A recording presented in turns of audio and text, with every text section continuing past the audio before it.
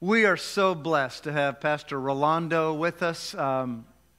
He is our newest missionary in Mexico. Rolando is a pastor of a church down there.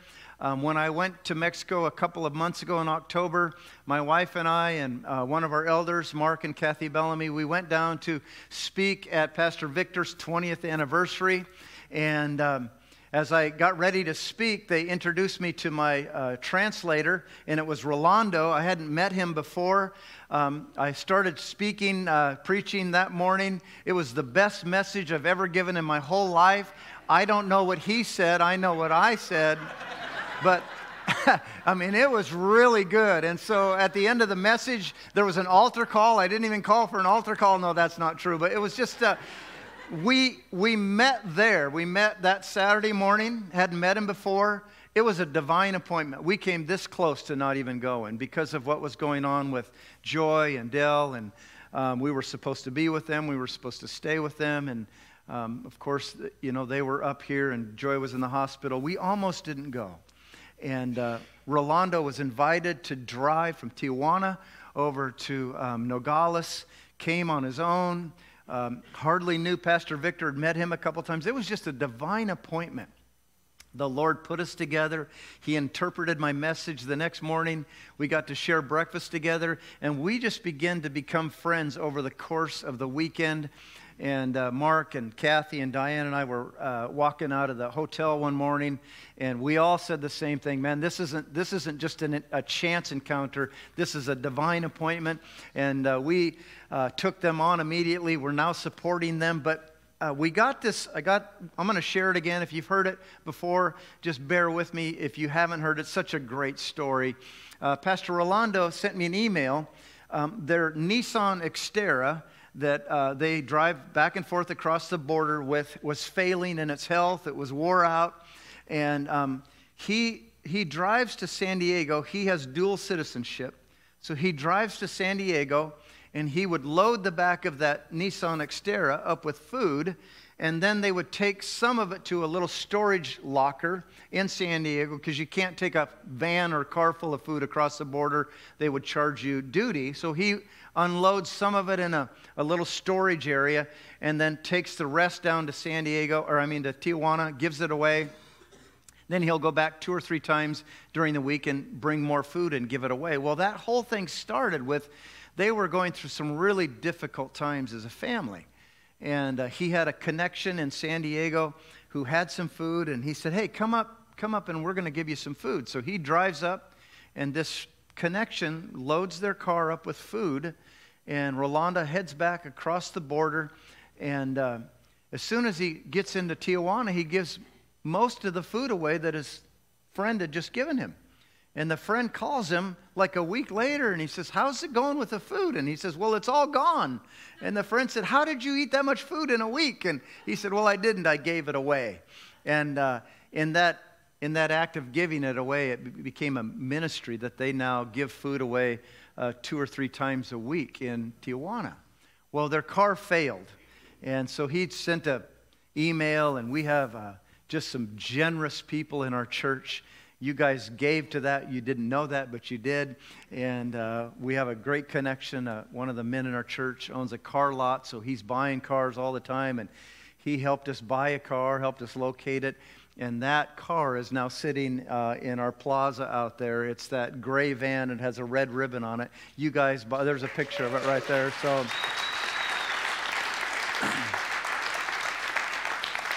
we had to get the car to Tijuana. And either I could drive it, which I'm all in, because any chance I can get to go to Mexico, I love that. But we just thought, what a great opportunity to have Rolando come and speak at our church, and then he would drive the car back to Tijuana with his daughter. His wife couldn't come. Yesterday, we went up the McKenzie Highway. They had never seen snow. And so I asked him, would you want to go to the ocean, or would you like to go to the snow? Oh, we want to go to the snow. And so we start driving up 126, and we get about Belknap, maybe a little bit further east, and there's a little white stuff on the ground, and they're like, oh, look at the white stuff. And Pastor Rolando's got his phone out, and he's, FaceTiming Ruby, who couldn't be with us, and I'm thinking to myself, that's not snow. That's nothing. But it's pouring down rain, and I'm thinking, oh, Lord, please, we need to see some snow. And so we kept driving, and the further we went east, it's just pouring down rain. And the snow is accumulating a little bit, maybe it's this deep now. And they're like, oh, look at the snow. And I'm thinking, that's not snow. And we got up past the junction there at Clear Lake, and it started snowing. And we got into about 16 inches of snow and made a snow angel and threw snowballs and made a video and stopped at Sahaley Falls on the way back. And so we had a great time. But now Rolando needs to get in that van and drive over the Siskiyou Pass. He's never seen snow, never been in snow. Now he's going to drive in snow. So would you pray that the hand of the Lord is on them as they leave today? They are going to leave right after church so they can hopefully get through the Siskiyous in the daylight. And I'm going to be calling you like a worried parent, actually. Tell me where you are. Tell me where you are. Man, we are so blessed to have a church that loves missions, aren't we? We're so rich because of that. We're so rich because of what we give. We have gained more than we have given. And this divine appointment is going to bring fruit for years to come. I believe that. I believe we've built dozens of buildings in Mexico. And I just believe as the Lord provides, all you guys in the trades, come on. I believe as the Lord provides that we'll be building buildings in Tijuana now. And so I just love how the Lord works. We were driving home yesterday, and I just asked Rolando, I said, just dream with me. What could we build, And we start talking about a place for kids, an orphanage, a place for young adults, and what it would look like. And I'm thinking, man, I'm 60 years old. I don't know if I got it in me, to do that again. And it's like, yes, I got it in me. Do you got it in you? Yeah, we're going to do it. So I love God. I love the divine appointments He gives us. Kids, young kids, you're going to the mission field with us. More of you. Amen? So start saving your pennies. I want to take you. Church, I want you to welcome this amazing man, this amazing leader, Rolando, as he comes and shares the word with us. Come on, Calvary.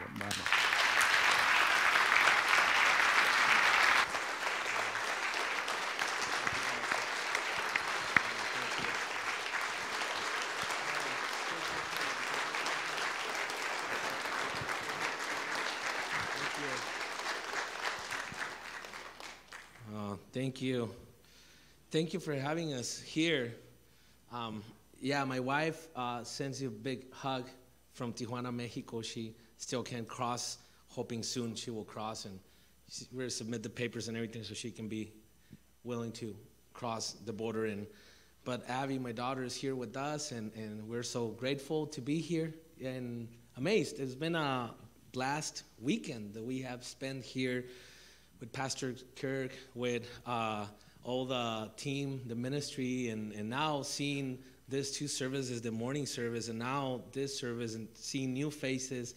I know the body of Christ it's so awesome because, we're bond on a spiritual way, in different ways, and we're blessed here. And, I'm excited to be talking a little bit about what God has done, and I feel that when Pastor Kirk told us about as the subject about talking about in December is gratefulness and gratitude, and I started thinking about it and started saying, okay, there's a lot of good super Bible hero men that I can talk about it, I can speak about it, and there's a lot of awesome stories in the Bible that I'm all the time have been challenged through them and learn about that and I was reading and writing down everything, and then I erase it back again, and then read it again, and do it again, and then I got stuck in a moment, and I talked to my wife, and I said, hey, I don't have a sermon yet.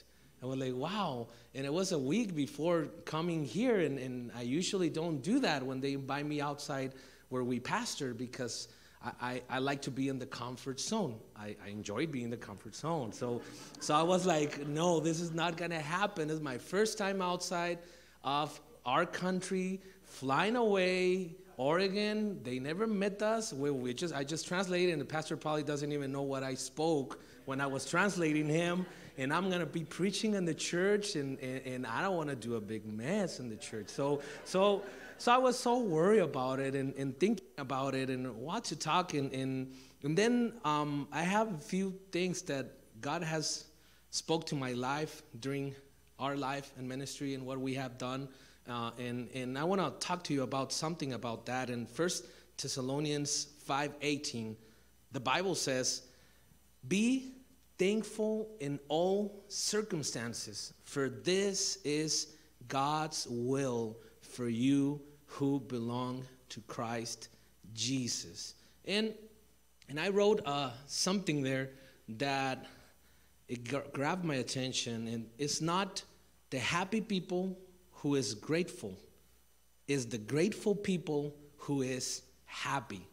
And it got me so involved in that part that I start thinking about it and thinking about what's about this. And it guided me to think about how we are so grateful as human beings, because as human beings, we're grateful.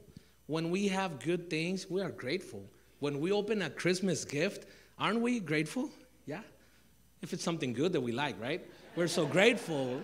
And when they give you something, you're so grateful. You say thank you, right? As a human beings, we're persons that our gratitude manifests. But manifesting Christ is our goal, our daily living that we have to do, manifesting Christ. So when I start thinking about, there's two ways of being grateful. We can be grateful through our human life, because as humans, we can be grateful. But we are thankful as a human beings, not in all circumstances, just in a few circumstances, right? Yeah, a few circumstances, we are thankful as human beings. But the Bible says, be thankful in all circumstances. And that is where we get like, okay, how can I be grateful in all circumstances? Because when I have something, I'm grateful. But when I don't have what I want or what I need or I wish I will have, then all circumstances, it doesn't apply, right? It doesn't apply. We're like, okay, no, God, I think Apostle Paul writes something wrong there. We should correct it or erase it and just put some circumstances.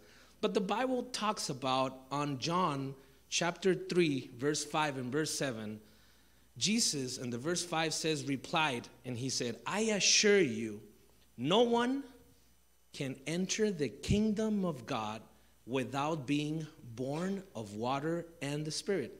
Verse 6, humans can reproduce only human life, but the Holy Spirit gives birth to the spiritual life. So don't be surprised when I say you must be born again. I thought this verse was only applying for outreach and new believers, for the new people, for the newborn.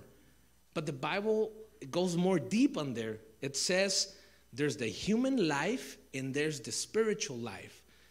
So as Christians, we are born again. We born from the Spirit. We have a spiritual life. So it's hard to be grateful if we live by our human life. It's so hard. So hard. Being honestly, when I got sick and one of my arteries got caught, forgot the word of it? Plugged. When I got that, I lost my job. We lost our house. We lost the money that we were saving to do the down payment for the house that we were going to have. And then after that, we lost our insurance for health insurance.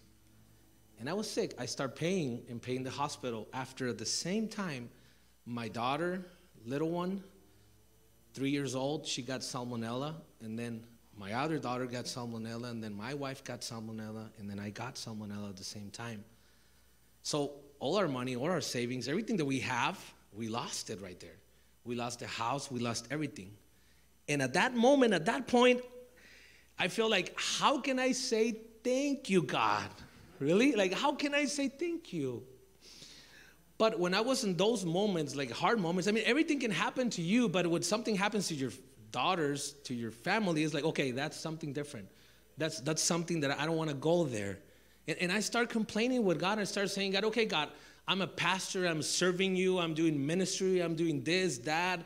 My funds and money that I get, I don't only tithe. I also give more money offering so the church and the ministry can continue and everything. Now I don't have a job. I don't have a house. My family is sick. Everyone's sick. We don't have money anymore.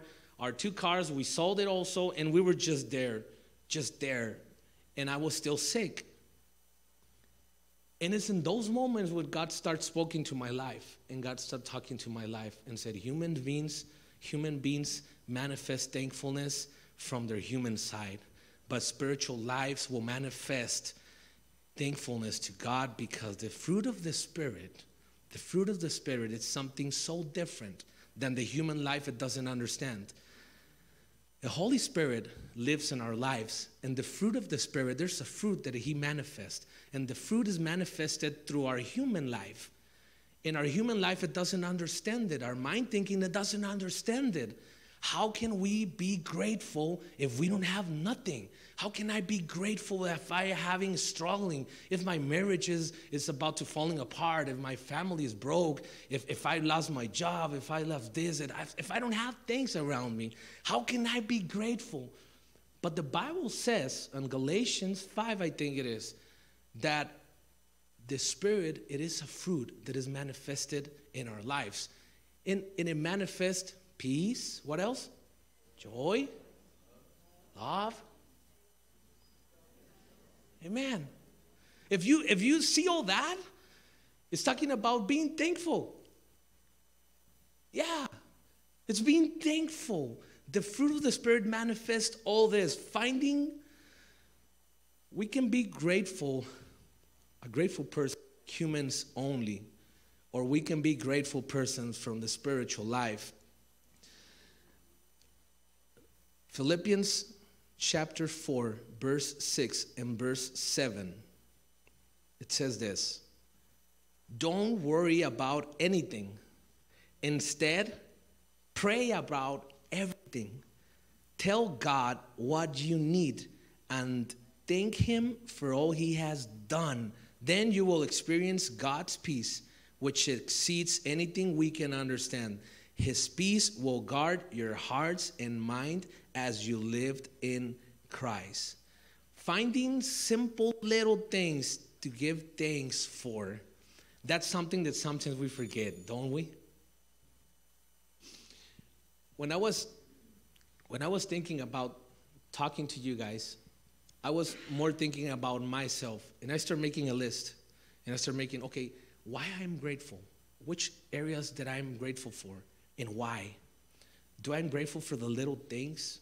Do I'm being grateful? I have gratitude for whatever God has given to me, because my condition that I have as a human being, it tells me all the time, okay, that doesn't apply right here.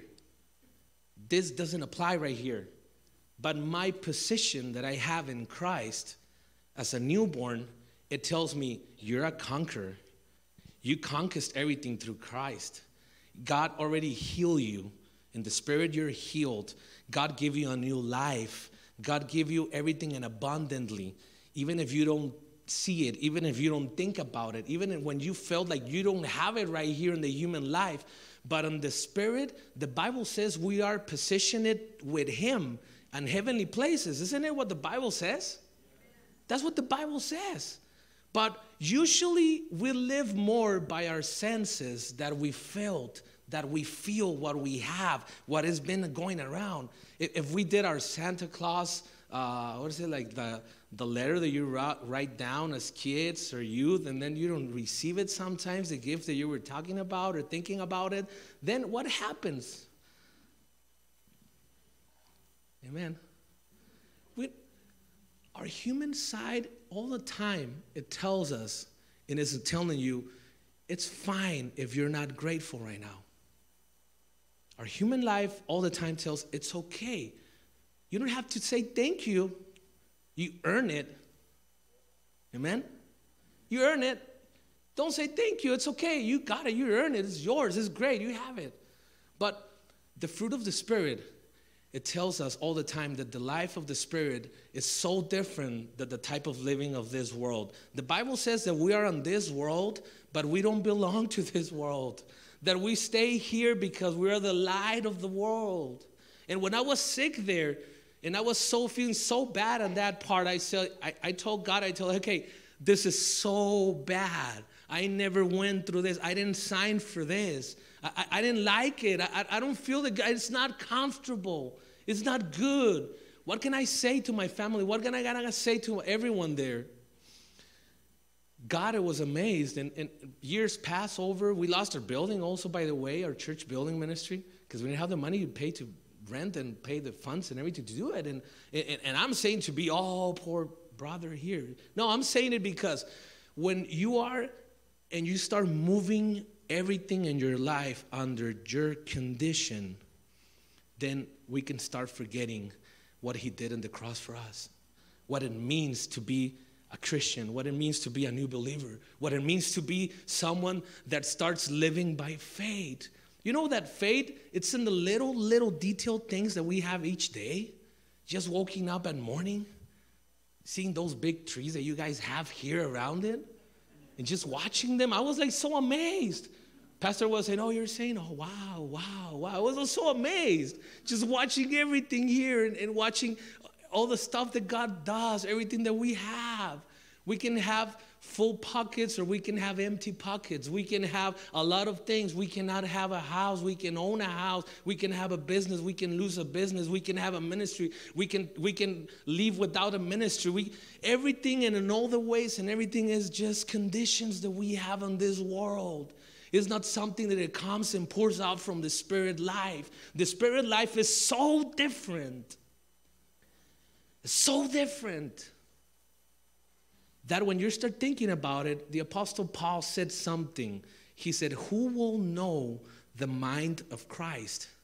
Who will understand the mind of Christ? The Bible says, you.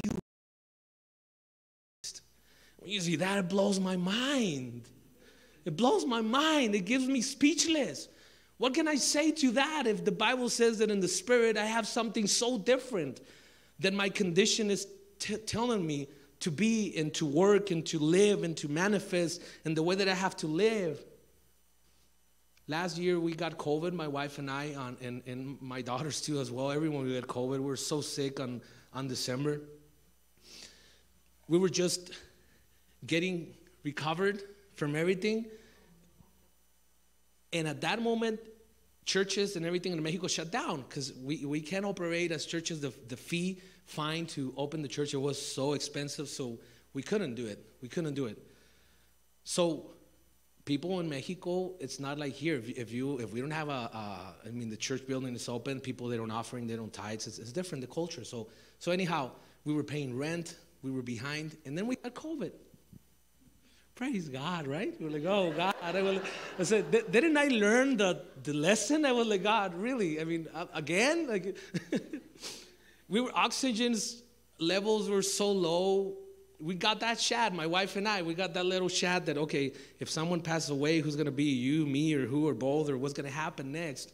And now I'm laughing about that, but at that moment, we were like really sick. She told me one moment, she said, can I go to the doctor? I have to tell her, no, we don't have the money. So isn't those little moments when sometimes you feel like, okay, I failed, sometimes you feel like that.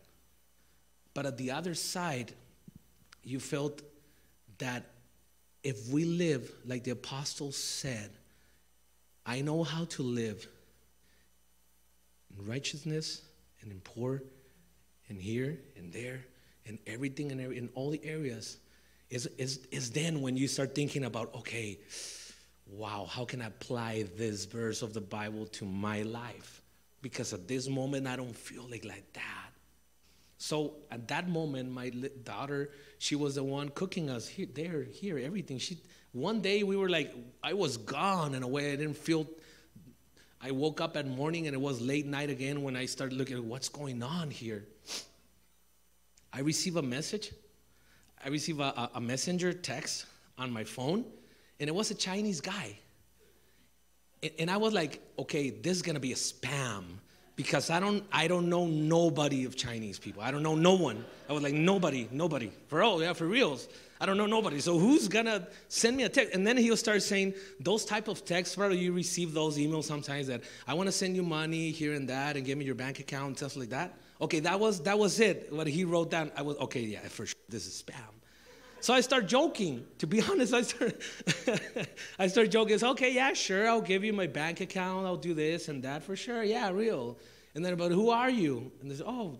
And then he started talking back again. And I start just joking, like here and there. I feel like, okay, this is like epiphany or something. I'm so bad right now, doing illusions or something, so sick with COVID.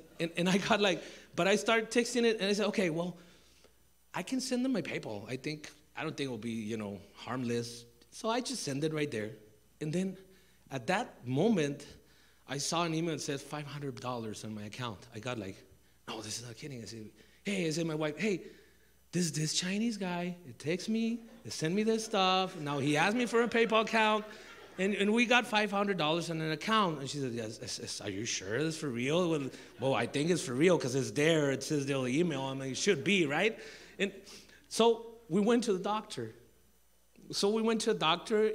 And now we know there was a purpose for us. We still live. I mean, we're still here. But in a way, what I'm trying to say, if we're so, I don't know if the word's good saying petty, or when you're like selfishness and thinking, oh, poor me, and what I'm going to do and what's going to happen, and I'm devastated. If we're victims all the time, if we don't act from the life of the Spirit, and we act more from the human life, and we don't manifest the fruit of the Spirit, sometimes we can get so stuck there. And the fruit of the Spirit is something so different. 2 Corinthians chapter 4, verse 15 and verse 16, it says the Bible, all of this is for your benefit. All of this is for your benefit. And as God's grace reaches more and more people, the Bible says there will be great thanksgiving. First of all, it says there's a main purpose that we have on this human life. The main purpose is that God's grace reaches more and more people. Isn't it so different than the human life it gave us to think about it? Isn't it so different? Once I understand that the spiritual life, it has a big purpose that overpasses me, that it doesn't even about me. It doesn't even something about my human life, that he did something that he just wants to use my life so the rest of the people can have grace, and more people is reached, and more people is reached. Then we start thinking different when we say thank you, when our gratitude starts manifesting, because the Bible says there it will be great thanksgiving. So it says after we do the purpose is when we start manifesting great thanksgiving. Great thanksgiving. This is a blessed church, by the way. This is a blessed church. You're blessed in different ways. Your condition usually will tell you, no, you're not blessed. But your position in Christ, it says something so different in the Bible. It says something so different in the Bible. It says that even if you don't feel it, that's for real. Even if you don't believe it, that's for real. Even when you don't have it here, it's still for real. Even when you have sickness in your life and you don't have yet the healing here on your human life, the Bible says that in the Spirit, you are healed already. The Bible says if you don't have money right now, in the Spirit, you're rich. That's what the Bible says. That's what Christ says. So our position is so amazing. That's why the Apostle Paul says, be thankful in all circumstances. He understands the meaning of being thankful, not by the human life, but by the life of the Spirit. The life of the Spirit will guide you through torments, to difficult times, to hardest, to all the different things that you will be living around and having and issues and circumstances, everything you name it, everything that you name it. The life of the Spirit overpasses the human life. The life of the Spirit, it gives us something so different that a lot of people, they don't have. They don't have that, but they need to have that. And you have that. Can you say that to your neighbor? You have that. You have a new life. You have something different. You have something different. When I was there, and I'm about to end, if it's okay.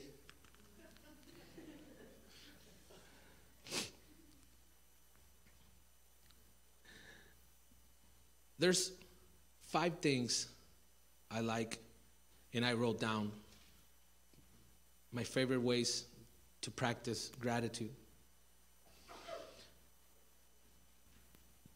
Number 1, set time aside each day to make a list. A list of what you are thankful for. Start with the tiniest details and write down even just one thing. Even just one thing. Just one little thing. Write it down there. Number 2, tell other people thank you. Sometimes we feel we earn it. Say thank you all the time. Thank you. When they do something kind for you, no matter how small, no matter what it is, say thank you. Be grateful. Be grateful for the people around you. Number 3, don't allow other people bitterness or negativity, like Pastor said, or negativity or any other outward circumstances to influence your inner peace. The Bible says that the fruit of the Spirit is peace. Amen? Peace. So don't let any circumstances around or negativity or bitterness or whatever is going on or influence your inner peace. What God already gave you. You have a peace that overpasses everything. Look for the best in everyone. Look for the best in everyone and believe and say the best about them all the time. All the time. Number 4, anger, disappointment, failure, and frustration are parts of life. It is. It is normal as human beings to have that, but don't let them become your default emotions. Because when that comes, our default emotions, then the fruit of the Spirit is not manifesting how it should be. Because now we are so stuck in our emotions, on our senses, what we have, what we don't have, everything that is going on. Don't be complacent and resign yourself to victimhood. Don't do that. Don't do that.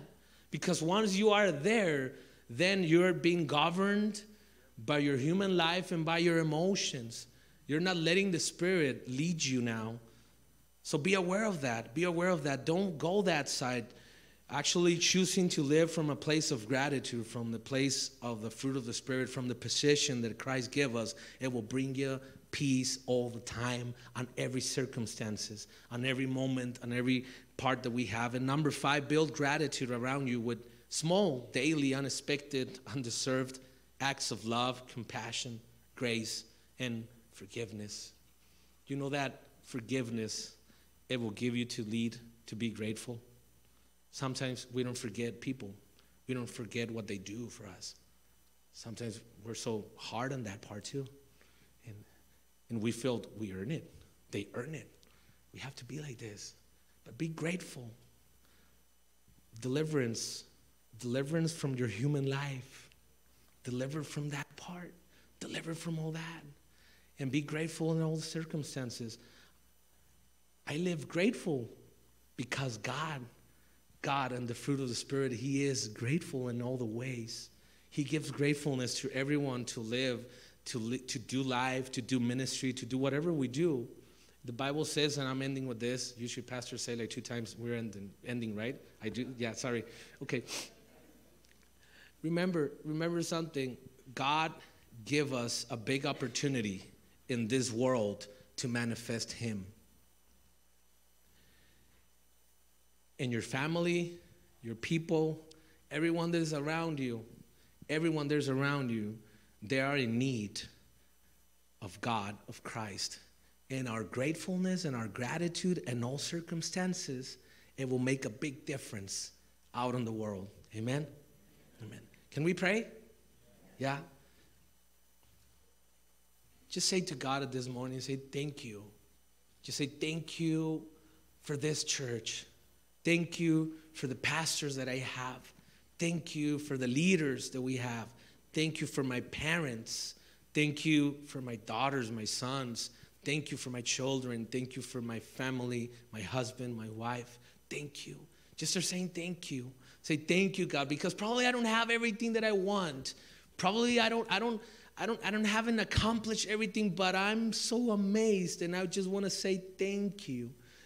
Because I'm grateful with you, because all the circumstances that I have, what I'm passing through, what I'm living, is just something that is building up my faith, building up my life for the purpose that you have for me here, so everyone can know and more people can manifest Christ in this world. In Christ, we say amen, amen, amen.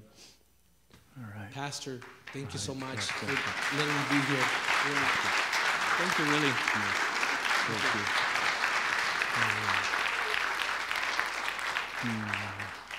Could I ask you just to bow your heads again just for a moment? If you are here, Pastor Rolando was talking a lot about our physical life and our spiritual life. And he read that verse out of John, and Jesus was meeting with Nicodemus, who was a religious expert. But he told that religious expert, you have to be born of water and of the Spirit. The idea of being born of water is being born of the natural birth. That's how we all come out. The birth canal is through that water, but being born of the Spirit is a whole other thing. That's what he was telling him. If you're here and you haven't been born again, you haven't been born of the Spirit, you haven't professed faith in Jesus, you haven't surrendered your life to him as Lord, L-O-R-D, capital Lord. You haven't given him your allegiance. You haven't asked him to forgive you of your sins. You can do that this morning. Every one of us who is in this room, who worship and rejoice and are trying to be thankful in our spiritual lives and not driven by our carnal conditions, we're all people who have committed our life to Jesus, and we're all somewhere along that journey. None of us are perfect. We're all growing. But if you've never done that, this is your opportunity just to say, Lord, I want to surrender my life to you. Jesus, I want to confess that you were God in the flesh. You were Emmanuel. You came to sacrifice your life that my sins might be forgiven. And I want to surrender to you. I want that kind of fruit that Rolando talked about. I want that peace. I want that joy. I want that thankfulness. I want that gratitude. I want to be driven by the spirit man and not the carnal man. If you've never done that, I invite you to do that this morning. You can do it right where you sit. Just utter that prayer to the Lord right now. Dear Jesus, I want to confess that you are Lord. I want to surrender my life to you. I can't do it on my own. I've tried it too long. I need your help. I can't be in control anymore. I want you to be in control. Jesus, I surrender to you. May I start this Christmas season by being born again, a new birth, a new life. Make that your prayer today, and your life can be transformed in a way that you can't believe. God has great gifts for you. The Bible says every good gift comes from him. Would you allow him just to minister to you in this season? Lord, thank you for this word. Lord, we wrestle with our flesh. We wrestle with our circumstances. We wrestle with our condition. But we have a position in you that should supersede all of that. Help us, Lord, as we've spent so much time in the last 3 weeks now talking about the power of a grateful heart. Lord, we understand it. Now, Father, help us to implement it, that we can be the light of this world. In Jesus' name. And everybody said,